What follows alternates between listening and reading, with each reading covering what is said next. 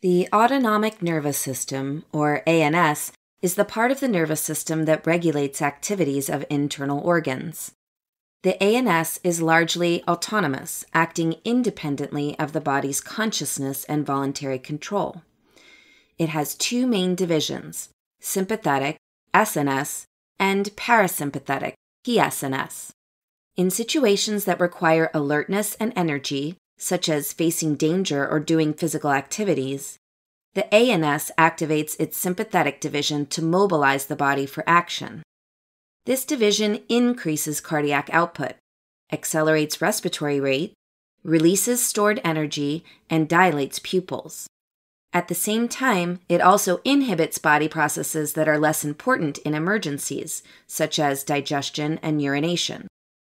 On the other hand, during ordinary situations, the parasympathetic division conserves and restores. It slows heartbeats, decreases respiratory rate, stimulates digestion, removes waste, and stores energy.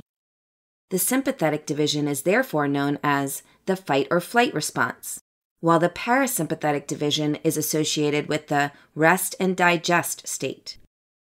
Despite having opposite effects on the same organ, the SNS and PSNS are not mutually exclusive. In most organs, both systems are simultaneously active, producing a background rate of activity called the autonomic tone, a balance between sympathetic and parasympathetic inputs. This balance shifts one way or the other in response to the body's changing needs. Some organs, however, receive inputs from only one system. For example, the smooth muscles of blood vessels only receive sympathetic fibers, which keep them partially constricted and thus maintaining normal blood pressure. An increase in sympathetic firing rate causes further constriction and increases blood pressure, while a decrease in firing rate dilates blood vessels, lowering blood pressure.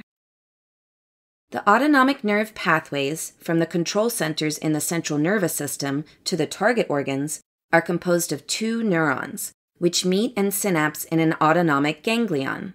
Accordingly, these neurons are called preganglionic and postganglionic. In the SNS, the preganglionic neurons arise from the thoracic and lumbar regions of the spinal cord. Their fibers exit by way of spinal nerves to the nearby sympathetic chain of ganglia. Once in the chain, preganglionic fibers may follow any of three routes. Some fibers synapse immediately with postganglionic neurons. Some travel up or down the chain before synapsing. Some pass through the chain without synapsing. This third group continues as splanchnic nerves to nearby collateral ganglia for synapsing instead. From the ganglia, long postganglionic fibers run all the way to target organs. The SNS has a high degree of neuronal divergence. One preganglionic fiber can synapse with up to 20 postganglionic neurons. Thus, effects of the SNS tend to be widespread. In the PSNS, the preganglionic neurons arise from the brainstem and sacral region of the spinal cord. Preganglionic fibers exit the brainstem via several cranial nerves and exit the spinal cord via spinal nerves before forming the pelvic splanchnic nerves. Parasympathetic ganglia are located near or within target organs, so postganglionic fibers are relatively short. The degree of neuronal divergence in the PSNS is much lower than that of the SNS.